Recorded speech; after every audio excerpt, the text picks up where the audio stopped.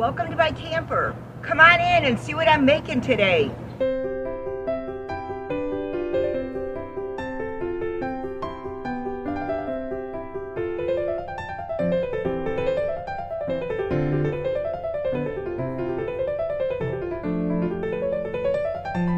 Hey everybody, it's Marie at RV Camper. Today, I'm gonna be making it for you.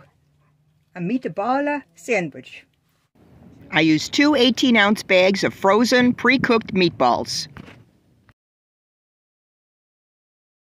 2 jars of Barilla marinara sauce. I cut up some green pepper to put on the sandwiches, and I want to simmer those for about 30 minutes with the lid on until they're nice and tender.